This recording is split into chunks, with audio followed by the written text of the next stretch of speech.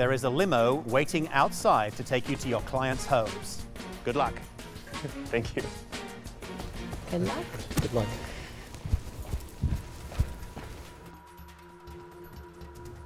This is it, man. Time to blow this last challenge out of the water. Since the first day, I've always had confidence in myself.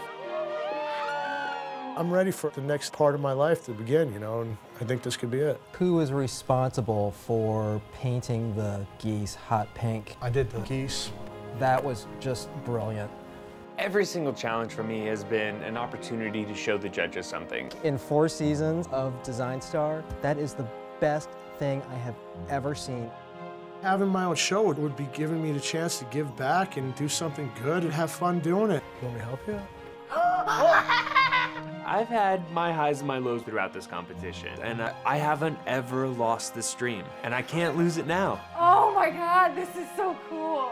Oh my God! Oh my God, you're the first straight guy I ever liked. This show means a lot to me. It's my career on the line. I can't fail at this. You look great. You come across as just being so natural. This is a dream career, and if I get this close and don't get it, it's gonna be crushing.